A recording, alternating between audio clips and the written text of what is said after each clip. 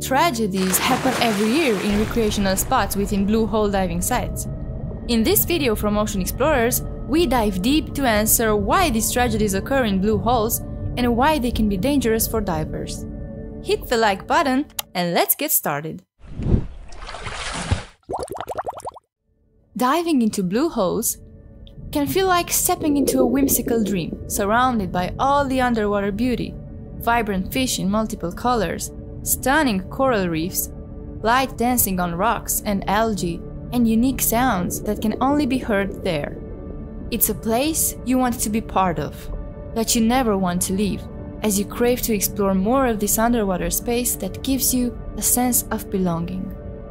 But this beautiful dream of diving into blue holes can turn into a nightmare you desperately want to escape from, yearning for a fresh gulp of oxygen before the cold abyss envelopes you and pulls you into the clutches of death. Firstly, let's quickly understand what a blue hole is. A blue hole is a large underwater cavern, or sinkhole, that opens to the surface, typically found in areas with carbonate rock like limestone or coral reefs. These formations occur when rainwater dissolves the carbonate rock over time, causing the ground to collapse and create a sinkhole. Blue holes are mainly found in shallow coastal areas and on limestone platforms. They can vary greatly in depth, with some, such as the Great Blue Hole in Belize, reaching depths of over 400 feet. The water conditions inside blue holes often involve poor circulation, particularly at greater depths, leading to low oxygen levels and the buildup of toxic hydrogen sulfide gas.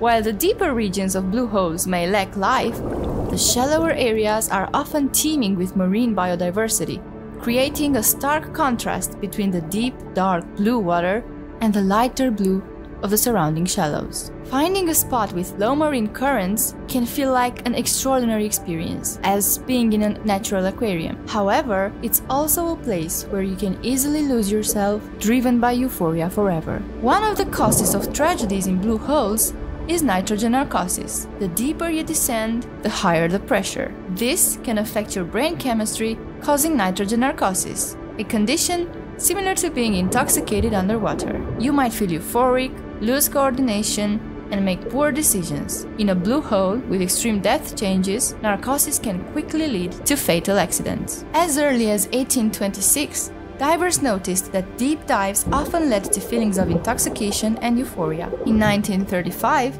Albert Benke identified nitrogen as the cause and named it nitrogen narcosis.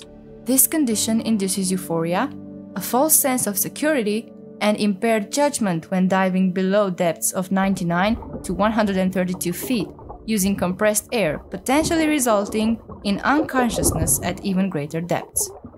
Now, is your ego larger than a blue hole?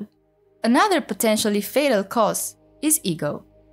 You may have heard stories and warnings, but somehow you might think you're special, as if you had the situation under your control, possibly feeling invincible in the depths. Remember, respect the place.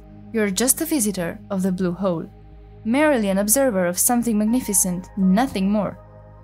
Don't venture too deep too soon. Know your limits and accept them. Some people dedicate their entire lives to diving, yet unforeseen circumstances always arise. In a video by Monty Halls, which I recommend watching, he analyzed the plaques listing the names of those who lost their lives at the Dahab Blue Hole in Egypt. Most were aged between 24 and 34, an age where testosterone and ego don't mix well when preparing for blue hole dives. In the same video by Monty Halls, the instructor points out that many want to dive deep without deep knowledge. It's crucial to keep this in mind. Perhaps you're on vacation and want to visit a blue hole, but don't forget to thoroughly research the area you intend to explore and the challenges you may face there. For example, blue holes often contain stagnant water, especially at the bottom, which means less oxygen for divers. Combined with the stress during deep dives, this can cause divers to deplete their air supply much faster than anticipated. Additionally, murky water can reduce visibility, making navigation difficult and emergencies even more perilous. Above all, Listen carefully to your instructor. Communication underwater is challenging, and technical equipment issues can arise at any moment. So stay calm and don't exceed your limits. Making it safely back to the surface is equally important. Alright, ocean adventurers, that concludes our exploration of the dangers awaiting in the blue holes.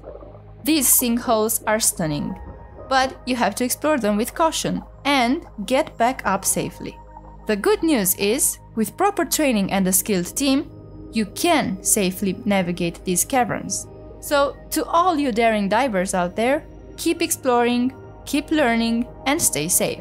For now, hit that subscribe button so you don't miss our next aquatic adventure. And let me know in the comments below, what other underwater mysteries would you like to explore? Thanks for joining me and stay safe.